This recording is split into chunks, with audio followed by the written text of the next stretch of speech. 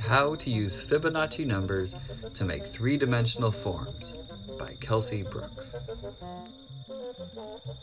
Okay, first we place the Fibonacci numbers on a graph. Each number gets a correspondingly large number of places on the x-axis of the graph. Next, we pass a waveform through each number, creating a sine wave.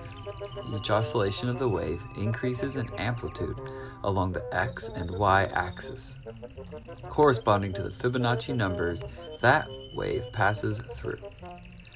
This wave pattern then becomes a template we can move through space in a variety of ways to make different sculptures. For instance, this simple slab form. Then, we can take that slab form and double it to create a vertical double-sided slab. Then we can take that slab and break it into 4 pieces and put it back together to create a totem.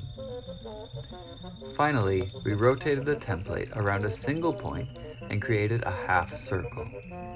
Using one template, we created 4 different sculptures, all from the same starting point. We then cover the surface of the sculptures with patterns that fit the waveform on the surface of the sculpture, creating a bright, colorful, 3-dimensional object sourced directly from numbers and waves. In addition to using these wave templates to make shapes, we use this basic template to outline some very dangerous shapes. Wondering what other objects we could make, I thought back to my background in microbiology. I remembered that all viruses can be grouped together by morphology or shape. So I took the templates we created for the Fibonacci waveforms and traced the outline of a series of virus capsids.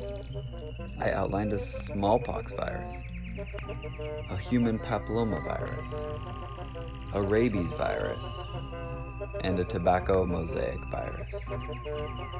We then covered the surface of these viruses with patterns that fit the waveform on the surface of the sculpture, creating a bright, colorful, 3-dimensional object in the shape of the world's deadliest viruses.